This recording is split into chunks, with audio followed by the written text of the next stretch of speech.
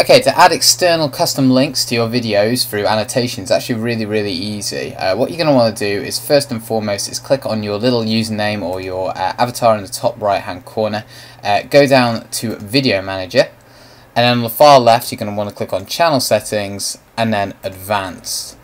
Now on the associated website section, this is going to be the area where you specify the domain where you want to be pointing your links to. You can only have links to one website, but you can have as many suffixed websites from there. So let's say, for example, if I wanted sam.does.portfolio/portfolio item, I only need to actually enter Sam does that. I just need to show the root, that's all.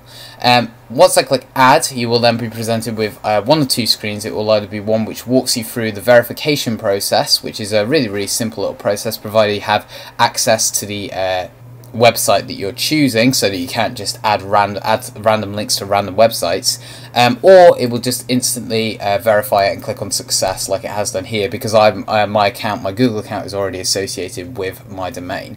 Once you've done that, all you need to do is just drop back into your video manager, choose a video that you actually want to go ahead and customize. So I'm going to go ahead and select my last video that I did, and then as you would normally, click on Info and Settings, click on Annotations, and then all we need to do is just create ourselves a new annotation.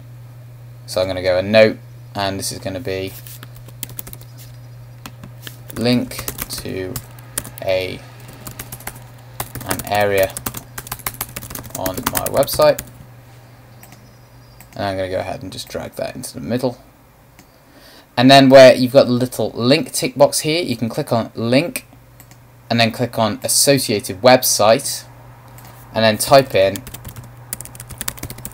the associated website you've just typed in, and then any suffixes that you require. So let's say, for example, I've got a portfolio piece at portfolio/1.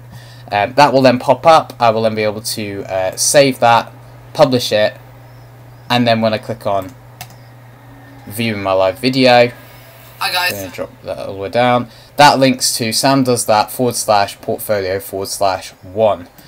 So it's not limited entirely to just that one link that you enter in. That just kind of basically points it in the right direction where you're going to be starting all of your links. And that's it. That's all you need to do. So hopefully that should give you a bit more of an insight on how to do that. And it's a like I said, really easy to set up. Doesn't take very long at all. And it's a really quick and easy process.